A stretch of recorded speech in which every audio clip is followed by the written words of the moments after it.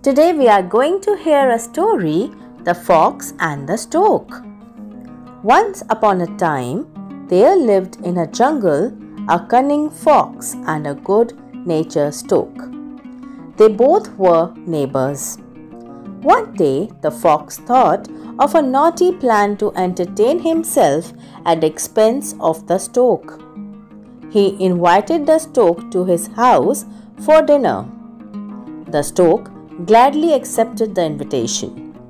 Next day, the stork arrived at the fox's place for dinner with a good appetite. To her disappointment, the fox served soup on 2 flat plates.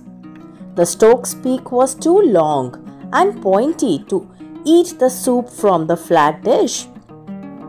All she can do was to met the very tip of her beak while the fox deliciously lapped up all of the soup in his plate. Poor Stork did not say anything and went home hungry that night. 1 week later, the stork invited the fox for lunch at her place and he accepted the invitation.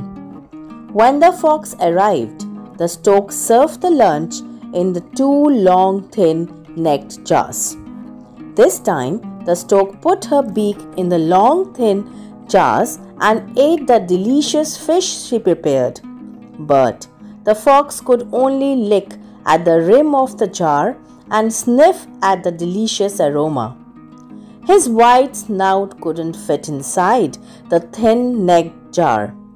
The fox had to go home hungry and humiliated this time.